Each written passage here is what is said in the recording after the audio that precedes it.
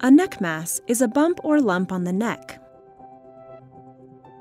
Neck masses can be present from birth, but usually develop within the first 5 years of your child's life. They are generally painless unless infected. There are 2 types of neck masses: solid or cystic.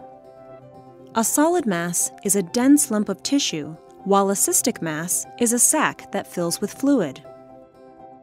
Neck masses can be central, on the front of the neck, or lateral, on the left or right side of the neck. A branchial cleft anomaly is an example of a lateral cystic neck mass.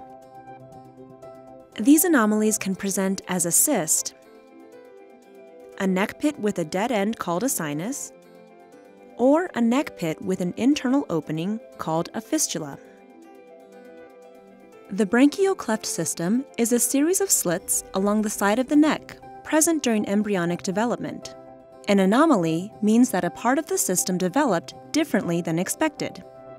There are 4 types of branchial cleft anomalies, but the most common types are second and third. Second branchial anomalies generally reach up toward the tonsils. Third branchial anomalies generally have an external opening in the lower neck and an internal opening in the back of your child's voice box. They most often look like a pit in the skin. Surgical removal is necessary when the cyst, sinus, or fistula begins to drain, becomes inflamed, or forms an abscess. The surgery happens in an operating room. First, your child will be given general anesthesia, a medication that makes your child sleep and keeps them from remembering or feeling any pain during the operation. After your child has fallen asleep, the surgery begins.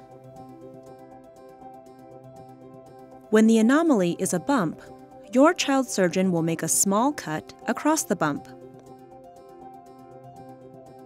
Once inside, your child's surgeon will lift up the muscles in the neck to reveal the anomaly and remove it.